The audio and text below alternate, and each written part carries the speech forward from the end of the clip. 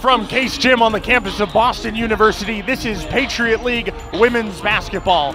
Tonight, the Terriers host the Lafayette Leopards.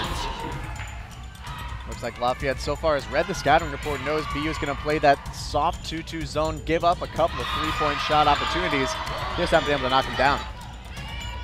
Durant shoots one for Presley, all the way back to her for Nelson, and Durant's got two. And it has been scoring in spurts for the Terriers that has defined this first quarter.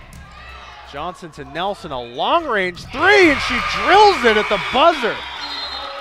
Katie Nelson. Drew Freeland trying to beat back Marin Durant there. Agnello to Freeland for three, and she's got it. Freeland trying to chart a course through the attacking end, and a shot at the buzzer from Nicole Johnson. Lobs it over the head of Freeland to Johnson, who squeaks it over to Childs and is able to lay one in and break the drought. Riley Childs for Pina, now for three. Pina with the bomb from the right-hand side. Still waiting on the foul game to come in here for the Leopards, and a pass somehow gets across to Pina. The bounce for a wide-open Durant, who converts down low. So the Terriers, with 7 in a row, extend the longest lead in the Patriot League.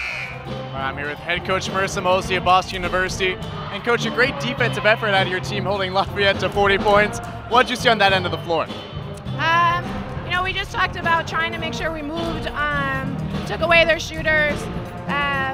Defensive effort, definitely, for us to be able to hold them to 40 points. And, you know, might have set the game back a little bit tonight, but I'm proud of what our kids did and to battle through. And some nights it's not going to be pretty, but we got the W. Yeah, of course, not always pretty, but it's still a 7th win in a row for your ball club. What are you taking out of this momentum for the final 4 games of the Patriot League schedule? You know, we're not looking at any type of streak or anything like that. We're just trying to go one game at a time. You know, it's an old adage, if you look ahead, you step in a hole. So we just want to make sure our next game we're prepared for. We got to go on the road to American, stuff to play down there. So we're just going to try to be 1-0 in each of the games.